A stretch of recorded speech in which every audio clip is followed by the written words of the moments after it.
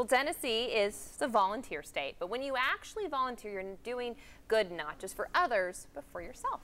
Absolutely. David Crocker is the author of Compassionaries, Unleash the Power of Serving. He's with us in honor of National Volunteer Month. You have a book to inspire others, but let's talk more about the benefits of serving others. Your intent certainly is to help other people, but you help yourself in turn.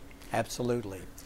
There are documented physical results, medical benefits from serving. I call it a happiness trifecta.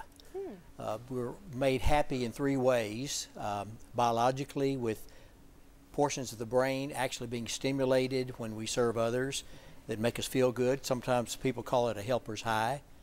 Also, we are strengthened in our relationships with others as we serve with them, as we serve people.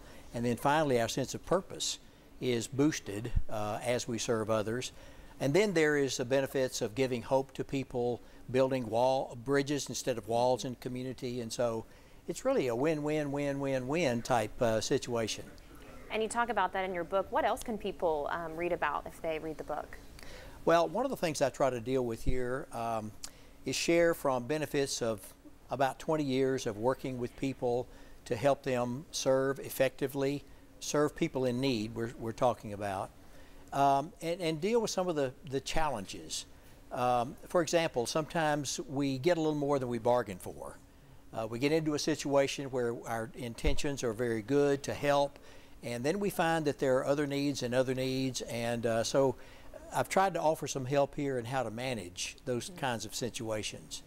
There are other situations that cause us to wonder, do we really have the time to do this? And so I try to offer those kind of helps. And then the last section of the book really deals with how can a person find their sweet spot of service. We're not all made to do the same thing. Sure. So what kind of process can we use to find a place where we can serve effectively that fits us? So I've tried to offer some helps in that as well. A great way for people to get plugged into community service. Where can they find your book? Well, it's on Amazon, of course. It's also through the ministry that I started a few years ago, about 15 years ago, Operation Inasmuch.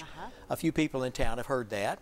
I have a website for it, davidwcrocker.com, just my name, so easy to remember, and they can purchase a book that way. All the proceeds of the sale of the book go to that ministry also. Wonderful. And it's a wonderful ministry here in our community. Great to see you and great advice. We appreciate you sharing all of that in your book.